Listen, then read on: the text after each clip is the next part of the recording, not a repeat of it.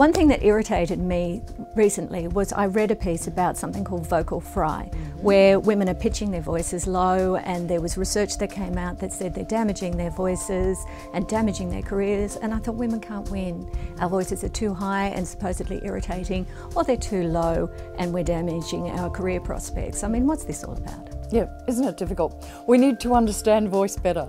First of all, the voice of leadership is perceived as low. Low. People love a low voice. But what can women do? Because we want authenticity. So we don't want to fake it low.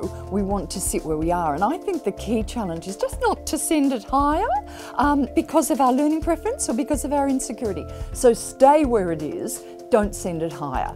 Vocal fry isn't just low. It is low in its pitch, but it's not just low. Vocal fry actually is a sort of a flapping of the vocal folds in the breeze. So you get that kind of thing. Just kind of like my, motto.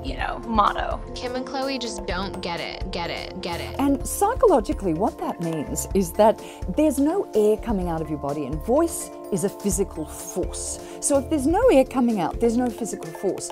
Tyler has a pretty good reputation in this business. So psychologically that means that I'm not really committed to the statement, I'm too cool for school. And in America they found a research that said over 80% of people will choose the person without vocal fry over the person with vocal fry. So it's career prospects that are damaging.